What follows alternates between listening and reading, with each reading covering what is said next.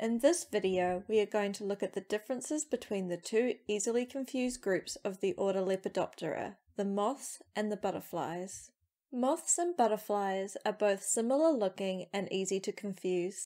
Despite this, both groups have unique features that are useful in distinguishing whether a species is a moth or a butterfly. The biggest difference and most useful for identification is the difference in antennal structure. Butterflies possess clubbed antennae, whereas moth antennae are not, and are often comb-like or feathery in appearance. Moths also possess one feature that butterflies don't. This is the presence of frenulum on the hindwings. Frenulum are filaments that stick out from the hindwings and join with barbs found on the forewings. This allows for wing coupling so both wings can be moved together in flight. Butterflies and moths also differ in their pupae stage. Both groups go through complete metamorphosis. During metamorphosis, butterflies form a chrysalis in the pupa stage. This chrysalis is made of hardened protein. Moths, on the other hand, form cocoons which are made of silk.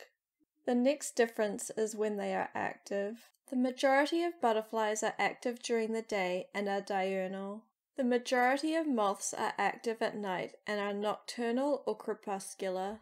It is important to note that there are some butterflies that are active during dusk and dawn, and some moths that are active during the day. The next two features relate to the wings. The first is in relation to how the wings sit at rest. In most but not all butterflies, they hold the wings up over the body. In most moths, they usually have their wings out flat. The second feature is in relation to the coloration of the wings.